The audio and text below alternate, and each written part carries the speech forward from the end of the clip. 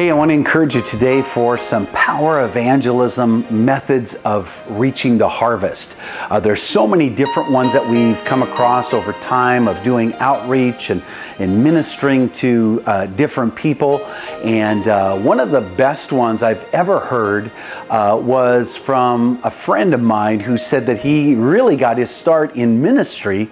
And whenever they would go out to a restaurant, when the waitress would come and they would begin to take their drink order, you know, like say they were going to come and say, do you want Coke, water, lemonade, whatever. And they'd say, okay, I'll be back for your food order. And so they had like a little game, like a spiritual game, that as she left with the drink order, what my friends would do is they would say, okay, everyone pray in the Spirit. Let's get a word for the waitress. And so everyone around the table would begin to pray in the Spirit and say, all right, God, give me a word, give me a word, give me a word. And as they get done praying and the waitress would come back, they would begin to say to the waitress, hey, listen, do you believe that God can speak today? And often just opening her heart and opening her thoughts that God wants to speak today. If God can speak today, then God wants to speak today. And just in that little open door, by them saying that to her, most of the times, more often than not, they would say, the waitress would say, well, of course I do.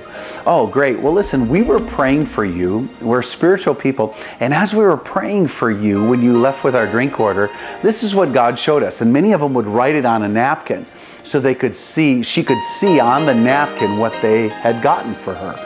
And often that waitress would be so impacted by these incredible prophetic words that she would be moved, or he would be moved if it was a waiter, and they would be so incredibly moved by the Holy Spirit just because of those prophetic words.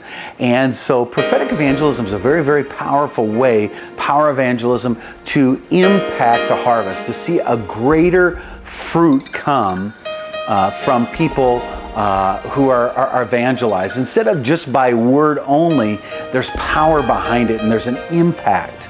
Another method of ministering to people is in going to hospitals and going to the emergency room. I mean, we've done that before, where we've sent teams of people to go to emergency rooms and just boom, they just go into the emergency rooms and they'll just say things like, I'm a minister in training. And then they go and then they pray for the sick, and the sick are healed.